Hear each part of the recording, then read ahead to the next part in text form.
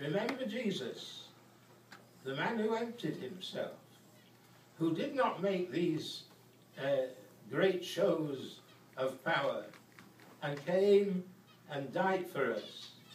But then God lifted him up and gave him a name which was above every name, the name that Jesus is Lord.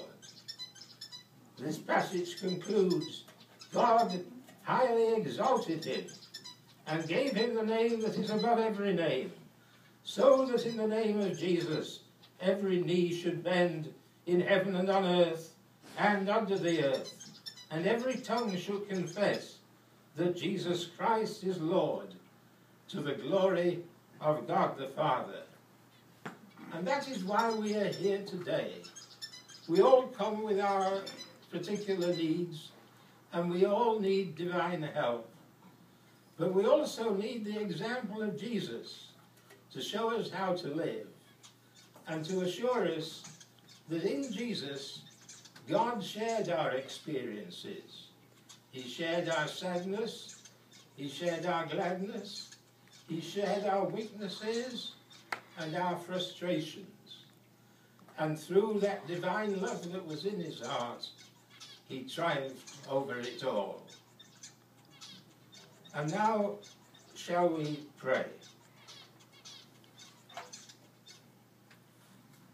Oh God, our Heavenly Father, we thank you for your love to us, and we thank you above all for the coming of Christ to show us the way to live and to give us hope for eternity. We thank you for his life, for his suffering, his death and his resurrection. And we thank you that in the Spirit he dwells with us now, and we pray that we may open our hearts to him. Be with all those who are in special need. Give them strength and comfort, and fill our own hearts with joy and peace. For Christ's sake, amen.